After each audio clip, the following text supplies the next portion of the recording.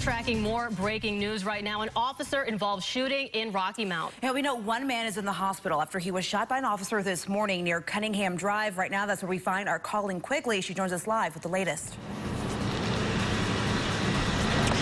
Yeah, this all started as a domestic dispute after officers got a 911 call shortly after 7:30 this morning. I want to step out of the way so I can show you the scene now as that investigation into that shooting is taking place. So shortly after 7:30 this morning, there was a 911 call about a woman who was assaulted.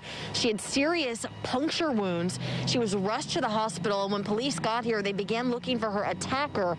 Well, after a search of this neighborhood, a Rocky Mount Police Department found that suspect, a white man, here on Cunningham Drive.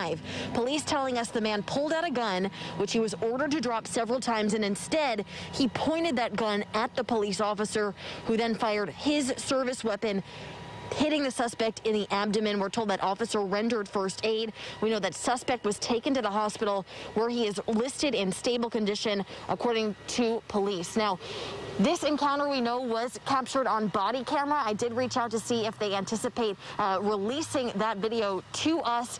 We also know that the SBI is investigating this, along with the Rocky Mount Police launching an internal investigation. We, of course, will stay on top of this and bring you the very latest later this evening. For now, reporting live in Rocky Mount, Colleen Quigley, CBS 17 News.